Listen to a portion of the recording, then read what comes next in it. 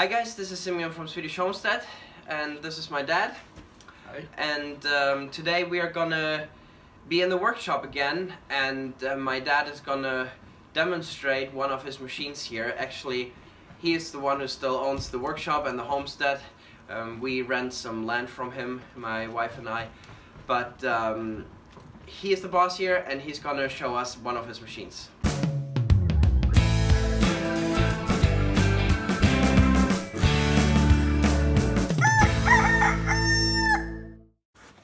Okay guys, so this is the machine we want to show you, and this is a planer moulder that can plane or mold all four sides of a piece of wood at the same time.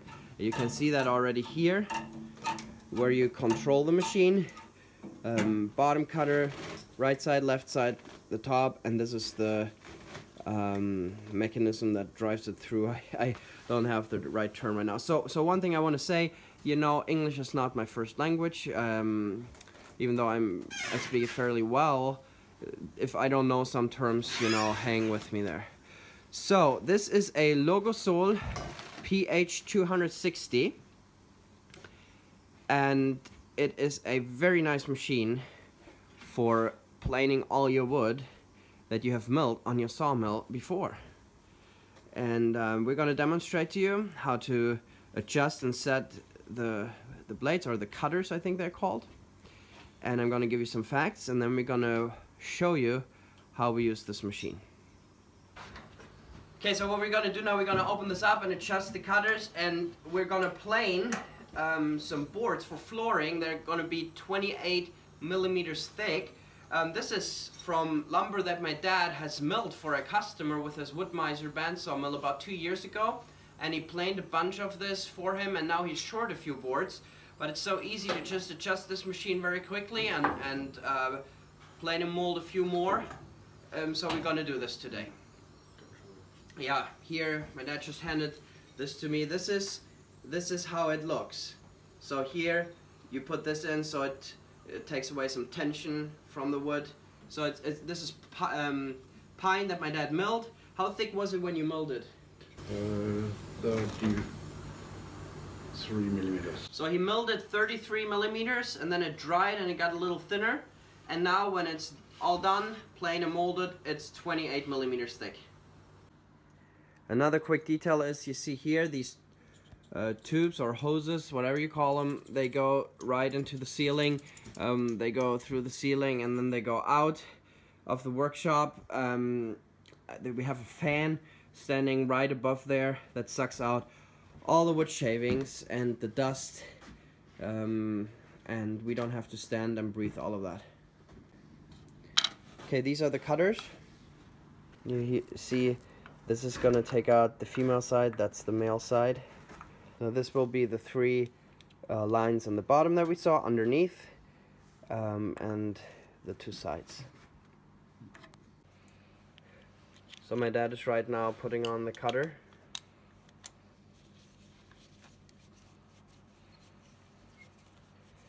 And then he's gonna do that for all the sides, and they go right on here. That's where they will go on.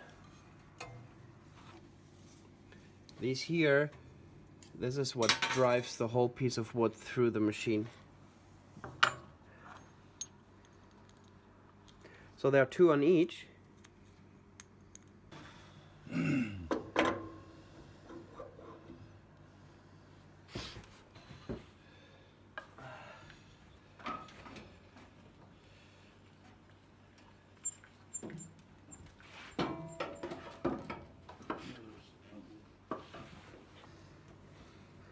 So the first thing my dad is gonna do is he's gonna adjust the height.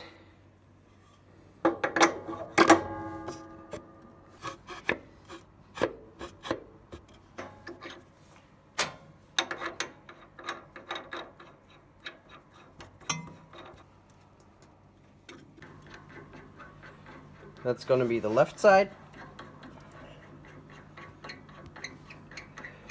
And so the cutters he's taking out right now that were in there before, they were for 2 by and then you choose the width, 2x4. Here you can see this is 2 tum in English, 45 millimeters or 2-inch. They're actually, the Swedish 2-inch is a little thicker than the American 2-inch when it's planed and done. So yeah, here you can see some of the blades or cutters that my dad has bought over the years, and they've really been worth their money. We've done a lot with them, and you can really do all kinds of shapes with this machine.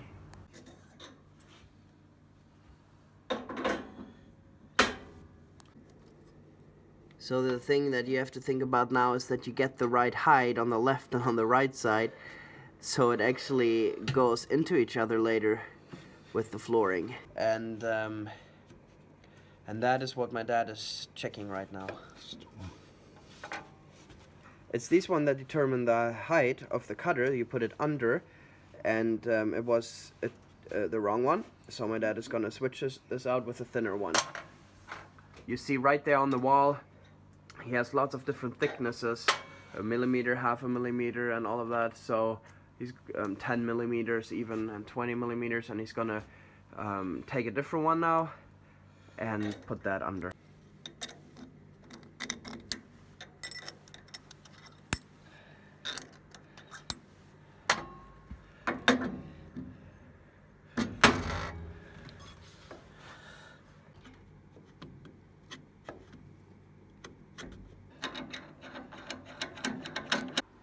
So my dad is a very tough guy, and just for the sake of the video, he actually cut himself on the cutter so he could demonstrate what not to do, right? Just had to give him a band-aid. Goodness, don't do that, be careful.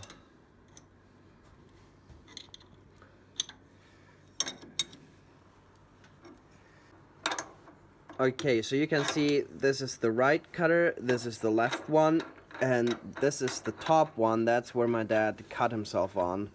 Down here, right under there, that is the bottom one.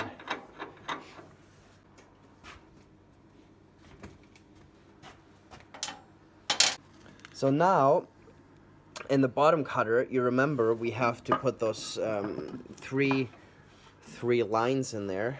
Make this, and you know, you don't. We will not drive it over the table saw like some of you might think. No, this planer molder does all 4 sides at once. This is a bad piece of wood here now that has a bow in it, but these 3 sides. So what are you gonna do?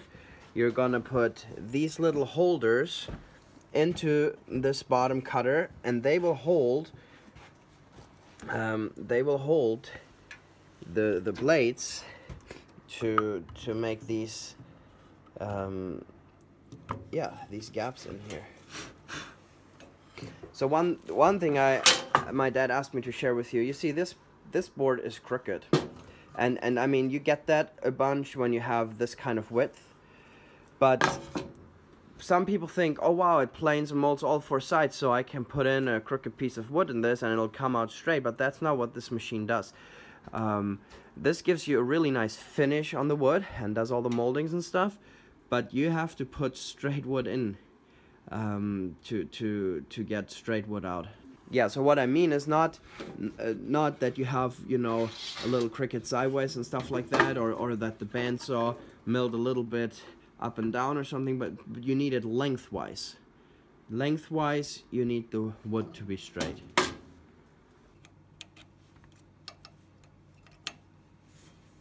So down there you can see now how those blades are fixed there. Here I'm going to give you a little bigger shot of our messy workshop right now that so many of you guys have been wanting to see, as my dad is working there. Over there you see the bandsaw I've been working on. That's the jointer planer. Here you have the table saw. It's still quite messy, but I'll give you a tour of it at a different time. So while my dad is working, I will be able to show you something else. This is the actual drive, I believe it's called. And here you can adjust the speed. I'm not allowed to turn this right now, as I'm just allowed to do this when it's running. You can go from quite slow. Dad, do you know the maximum speed? 12 meters per minute. 12 meters per minute is the fastest you can plane with this. And you can plane 410 millimeters wide on this machine, and you cannot plane that fast. You will have to go the slowest you can when you play these. So we have planed 2 by 10 before on this, and it goes quite heavy when it has to take off a lot of wood. So this is the drive. It's these are the ones that turn. You see this? And that push the wood through here. So 410 millimeters is the maximum width you can plane, but not all 4 sides at the same time. If you plane all 4 sides at the same time, you have 260 millimeters times 100 millimeters is the maximum. And I mean, that is pretty much bigger than the standard dimensions. You know, you have a 4 by 10 inches included there, so that's perfectly fine for most things. This is something he has planed all 4 sides at once. This is aspen, and this will actually go in a sauna. You can build the benches in the sauna for this, because aspen will not get as hot when you sit down in this very hot room, in this hot sauna. And my dad has built a sauna before and sold those benches. We have to adjust the width here. And my dad needed 1 millimeter in. 1 whole turn is 4 millimeters. I just did a quarter, so now it's exact. Okay, now we have to check if all the cutters are spinning freely, that they are not going against anything here.